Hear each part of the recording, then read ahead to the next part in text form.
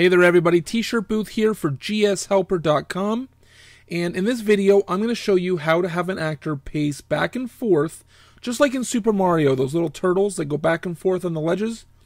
Now, a lot of people think that you need to have invisible actors on both sides, to kind of tell the actor when to stop and turn around and go the other way. That's just not true. There's a much better way to do this, and I'm going to show you now. So I have my actor set up right here, and we're going to double click on it. And I'm going to record the X position. So that's 4:30. And then what I'm going to do is I'm going to go back and I'm going to bring this actor to the other side where I want it to pace from. And then I'm going to double click on it again. And then the X of that is 272. Okay.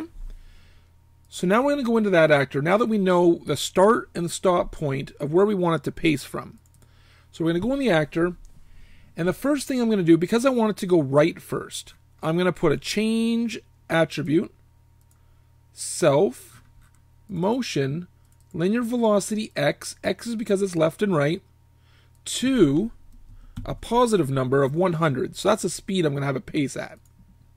And then I'm going to create a rule. And I'm going to say if attribute, self, position, x, is greater than, and we're going to take our high number, the other side, which was 430. So if it's greater than 430, I want it to turn around. So we're going to put a change attribute in here. Self, motion, linear velocity x. Now I'm going to put a negative number, so we're going to go minus 100.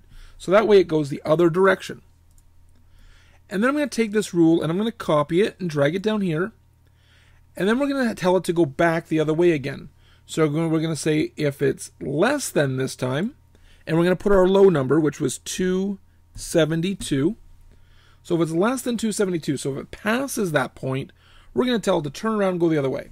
So we're going to do a positive number again of 100. Now this is very important. You want to make sure you turn friction off, because if you don't, it may slow down to a point where it doesn't get to that spot. Now we're going to hit preview, and you'll see that my actor moves. When it gets to the spot, it turns around and goes the other way. No need to set up bumpers or invisible walls or anything like that. There's no constraints, so you can stomp on it, destroy it, have it hit you, no big deal. But it will go back and forth between those two spots no matter what. I hope that helps, and I'll see you again over at GSHelper.com.